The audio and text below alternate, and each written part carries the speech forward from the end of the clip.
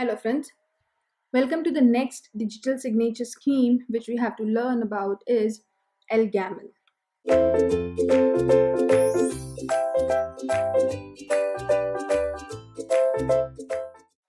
Now this ElGamal algorithm we have already seen when we have studied about the crypto systems, and the algorithm which we have studied in the crypto system was also depending upon the difficulty of computing for the discrete logarithms.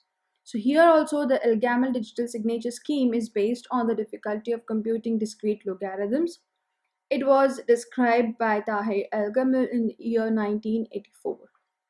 The ElGamal scheme here allows that a verifier can confirm the authenticity of a message M sent by the signer who is signing the message, that is the sender who is signing the message, sent to him over an insecure channel. If the channel is an insecure one, then also the receiver should receive the proper message. The receiver should receive the secured message, and then receiver should verify the message that whatever has been sent by the sender is properly signed and properly encrypted or not. So the ElGamal digital signature scheme here is again being used to implementation of the signature and to verify the signature. So how the digital signature focuses on is like the signature variant of ElGamal is related to the DH, that is Diffie-Hellman. So it uses exponentiation of the finite Gaussian field, which is nothing but the where we can have the finite numbers, where we can have the finite prime numbers. And security based difficulty lies on computing of the discrete logarithms as in DH. It uses private key pair for encryption, that is for the signing, and it uses the public key for the verification, that is for decryption process. Here each user generates their own key pairs. They do choose their secret keys. Here if you take XA as a secret key, then the condition of finalizing the value of XA should be greater than 1 and should be less than Q minus 1. And then we have to compute the public key value, and the public key here is denoted by Y of A, which is then computed by using this equation of Y of A is equals to A to the power of X of A mod of Q. Here guys, the value of Q then be considered as any prime number, and therefore it is said here that it is related to a finite Gaussian field. How the key generation takes place, the process is exactly same as the one which we used in the ElGamal crypto system. And in the ElGamal digital signature scheme, the public key consists of E1, E2 and P, and the private key is only the D. So here is how the signature process. First, if a sender has to sign a message which he is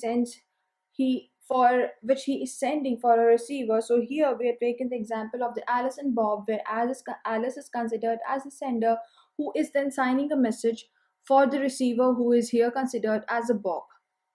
So when Alice signs the message, he has to compute the hash functionality on it, and for implementation of the hashed value, here we have to then select whatever the value of hash function is coming, that value of hash function, so it should be greater than or equal to 0 and should be less than or equal to Q minus 1.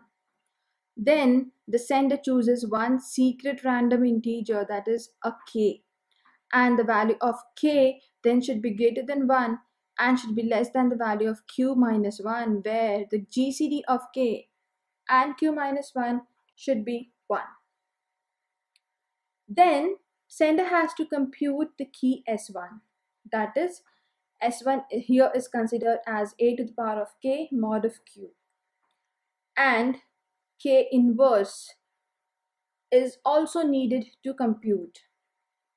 The value of S2 is then again find out, and to finding out the value of S2, this is the equation given, which is then utilizing the inverse of K m minus x of a, where we are then utilizing the value of s1 to find the value of s2 mod of q minus 1. And then the signature which we are generating using the ElGamal digital signature scheme comprises of two parameters, that is of s1 and s2. So whatever the signature of the plain text message we will be then generating will be having two values, that is of s1 and s2. Then the Bob or any user B who is here considered as the receiver can verify the signature, and for verification of the signature, the receiver or the user B has to compute the values of V1 and V2. For calculating the value of V1, the formula is a to the power of m mod of q, and for calculating the value of V2, the formula is y of a to the power of s1 to the power of s2 mod of q.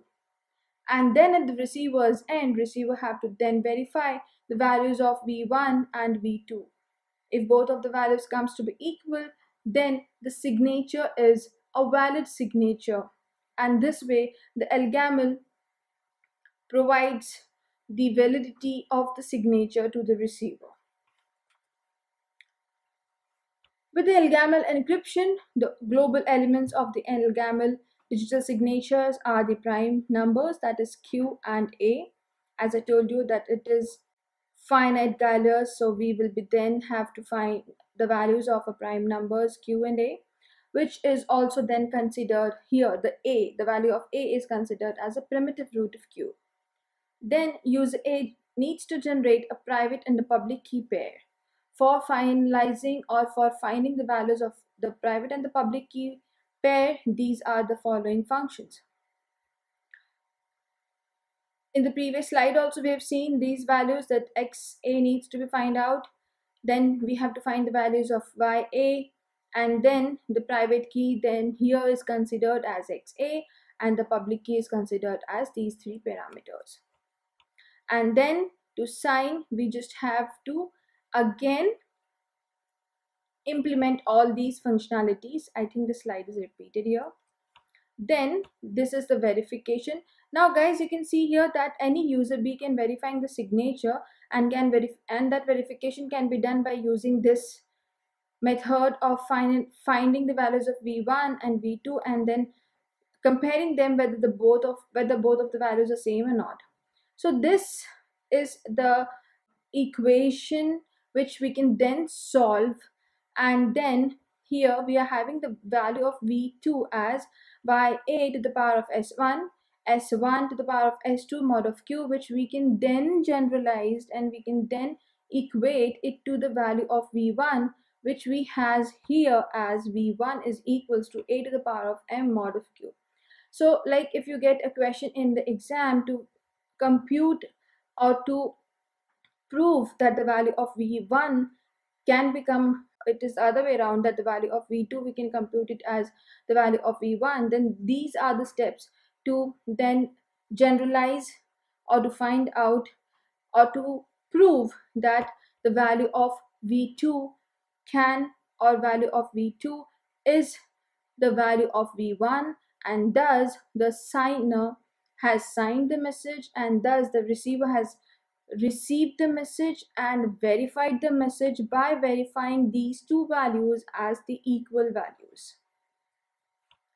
This is just an example which we can consider here as two prime numbers, that is 19 and 10, where A here the value of A is considered as the primitive root of the value of Q as 19. Alice has to compute her keys, that is the private and the public keys. So Alice, the sender, is choosing the value of XA. We have to then keep in mind the equation, and we have to keep in mind the condition also, wherein the value of X of A should be greater than 1 and should be less than the value of Q minus 1. That means the value of X of A should be a prime also, and it should be less than the value of 19. And then after finding the value of X of A, we have to compute the value of Y of A by keeping the values in the given formula. Thus, we can then compute the value of y of a as 4.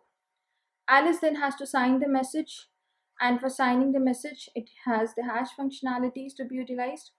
And here, the hash function has been utilized, and the value of small m has been then computed as 4. Then choosing the random value of k, which needs to be fulfilling this condition of the value of GCD of q minus 1 and k should be 1, and thus we can compute the value of S1, that is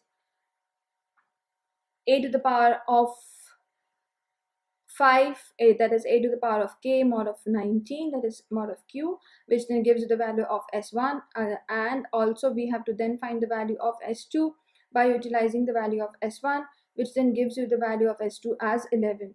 So we get a pair of signature having the values 3 and 4, that is S1 and S2.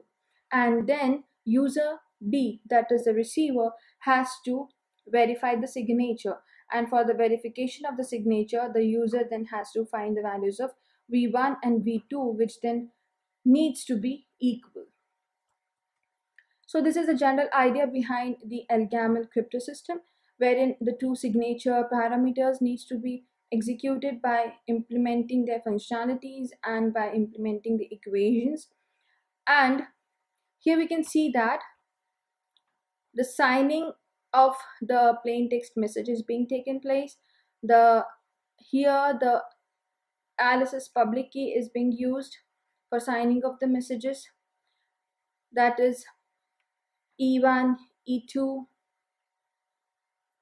and then again the signing of the message is being taking place, and we are finding the two parameters, that is S1 and S2, which will then give you the complete signature having two parameters. So the values of S1 and S2 needs to be finalized, and when it is being received at the receiver's end, receiver then has to verify it, and for verification of the signature, receiver then have to finalize or then have to find the values of V1 and V2, and when the values of V1 and V2 becomes equal, or they comes as equal, then we can very well said that the signature is verified at the receiver's end. This is the way the verification of the signature takes place. Signing is being taking place here with the private key. We can see that the signer is the Alice using the private key for finalizing the value of S1, and then using the value of S1 we are then finalizing, or we are then computing the value of S2, and this signature is then received at the receiver's end. Then verifying step is being taken place, where for the verification the Bob, who is the receiver, is then utilizing the public key pair of the sender, that is E1, E2, and the value of P are then used for verifying the signature, and for verification receiver will then have to find the values of V1 and V2, and if the values of V1 and V2 comes to be equal, then the receiver can very well said that the verification of the signature is the valid one, and thus the receiver can accept the signature. Also the receiver can accept the message. So this is the acceptance step of the plain text after verifying the signature at the receiver's end. Now the problems which the ElGamal digital signature scheme can face is that number which is being taken. So the prime number P, which is then assumed, needs to be very large to guarantee that the discrete log problems is interactable in ZP, that is the complete domain wherein we have to find the discrete logarithmic problems. The recommendation is the value of P should be of at least 1024 bits. This could make a signature as large as 20448 bits. And to reduce the size of the signature, a Schnorr signature scheme was then proposed, which is then considered as the new scheme, and that scheme is also based upon the similar functionalities as that of the ElGamal, but then the only thing which was modified in the schnorr is the reduced signature size. And the problem which was then faced by the algorithm ElGamal signature process was then removed, or when we can say that it was then overcome by the Schnorr by proposing a new method of digital signature, which then produces reduced size of the signature. How the forgery can take place in ElGamal is like, here only one mode of forgery can be there, that is a key. And in this, any intruder, here we have taken an example of Eve, has the two kinds of forgery which can be then done on the key. And those are like, the intruder has, suppose, a predefined message M, then she needs to forge Alice's signature on it. Eve must, or the intruder must find two valid signatures, that is S1 and S2 for this message, and this is called the selective forgery. Eve must be able to find three random values, that is M, predefined message, the values of S1 and S2, such that the last two are the signatures of the first one. That means the parameters which we need for creating the signatures are S1 and S2, and whoever the intruder, or whoever the forged person is, that forged person has to then find out the values of the predefined message M and the two parameters of the signature, that is S1 and S2. And this is the only way the forgery can happen on the ElGamal digital signature scheme. Thank you guys. I just hope that you might have got the concept of another digital signature scheme that is called as the ElGamal digital signature scheme. Thank you.